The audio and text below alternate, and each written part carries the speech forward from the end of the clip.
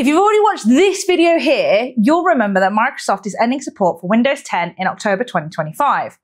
We've heard a load of questions off the back of this about why you might want to move to Windows 11. So let's get them answered today. Titles! So today I've got Sam behind the camera and she's actually going to be asking all of our questions. So Sam, what's question one? So first up, I prefer how Windows 10 looks. Can I change Windows 11 to match? Yeah, kind of. So Windows 11 was designed to be really a more modernized look and feel to Windows 10. So there's improved animations, icons, interactions, all of those good stuff, but it does still feel very similar, such as having things like the start menu and search. However, there was a big change that by default, your start menu is now right in the center. If it's not your preference though, and you do want more of that Windows 10 feel, then all you need to do is right click on your taskbar, hit taskbar settings, and then change the taskbar alignment back over to the left. Perfect. So up next, why do I need TPM 2.0 to be able to upgrade? If you just want the short answer, it makes your PC more secure. The longer version of the answer though, and why is, yes, Windows security was already great on Windows 10, but Windows 11 is more secure straight out of the box. And that is down to major improvements like with TPM 2.0. It's a system requirement for Windows 11, and it was a little bit of a controversial topic when it was first released. But the big reason behind this requirement is to keep your PC, your data, and all your identity safe, because it enables really great security features like Windows Hello and BitLocker. I currently game on Windows 10. Am I going to lose performance by moving to Windows 11? Well, that kind of depends what your setup exactly is, but generally there are more benefits currently to gaming on Windows 11 than sticking with Windows 10. So some features, for example, like direct storage, which you might already be using, that decreases load times and increases frame rates. But that's got an improved memory stack in Windows 11, which means the speeds you get will never be matched in Windows 10. Windows 11's also got cool features like game mode, which prioritizes your PC performance specifically for gaming, or auto HDR, which means that your games automatically look better.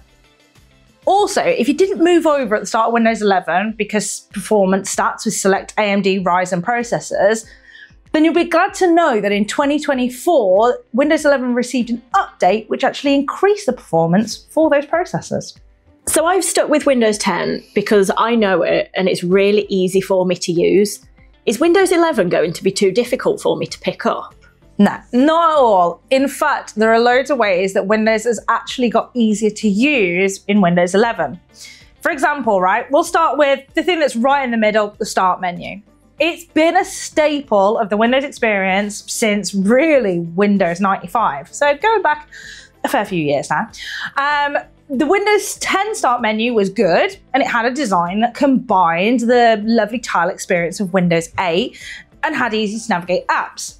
But Windows 11 is actually even easier to navigate because you can pin your apps and see your recently opened files, so things are just easier to find.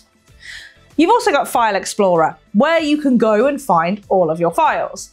Now, before, if I wanted to say copy and paste between different locations, I would either have to open up a new window for File Explorer, or I would have to keep going back and forth.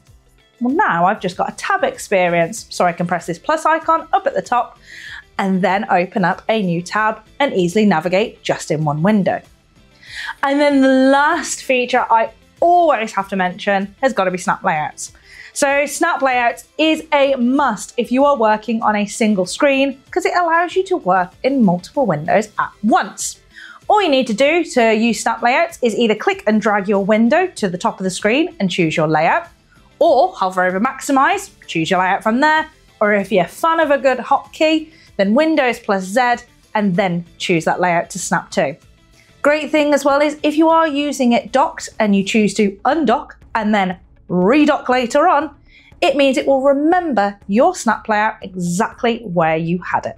how eco-friendly is it actually going to be upgrading to a new device if I'm just going to be throwing out my old PC? So I'm a little bit of an eco warrior, so I love answering any sort of sustainability questions. Now, many Windows devices are getting more sustainable than ever, thanks to brands utilising recycled materials more and more. If you are purchasing a new PC though, and you're worried about what's going to happen to your old PC, then you can look into actually recycling your old PC, because loads of retailers actually have trade-in programs, including Microsoft themselves. It's also easier than ever to be energy efficient with your new Windows 11 device, because you can actually go into energy efficient savings, meaning you have less impact on the environment when using the device. Just head into the settings app and then battery settings, and you'll see all of these convenient energy saving recommendations in one easy place. What about all those AI features that are pre-installed? I'm not a fan of AI and I don't want to use it. And that's fine. I am a fan of AI, and so I do love using Copilot and Copilot Plus PC features like Co-Creator. But if you're not, then you don't have to use them. If you're not actively using something like Copilot on your Windows PC, then you're not using AI and those AI features. Also, a lot of the newer AI features you might be thinking of, like Recall and Co-Creator, are only available or will only be available on Copilot Plus PCs, which not every Windows 11 PC is. However, if you're on the fence about AI, then I'd really recommend just learning a little bit more about it, as I find it can be a huge time saver. Luckily though, we've already created loads of videos about how Copilot can help you in your life. So why not check out one of them right here? So my next question is, just how easy is it to switch from Windows 10 to Windows 11? Honestly, super easy. And that's thanks to Windows Backup. We've actually mentioned exactly how easy it is though to back up and set up right in, you guessed it, another video right here. So I'm going to take the easy way out again and say, go watch that. So for my final question, I have a disability and I know Windows 10 works and can help me, but what about Windows 11? So I agree, Windows 10 was great for accessibility features, but so is Windows 11, and actually it's taken it to the next level because now it's even easier to access those accessibility features. For example, if you want a full menu of options, then you can head into the settings app or click Windows plus U.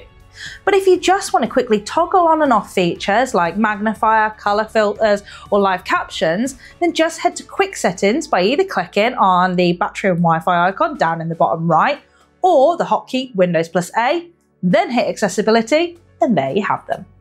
Is that all the questions, Sam? That's everything from me. All right then. Well, I clearly enjoyed answering your questions today, and this was a pretty fun new video to do.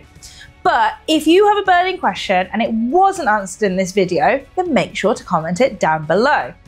And if you liked this new style of video and want to see more of them, then please tell us by giving us a like and maybe even a cheeky little subscribe while you're at it too. That's it though from me and Sam though today. So bye for now. Say bye, Sam. Bye, Sam.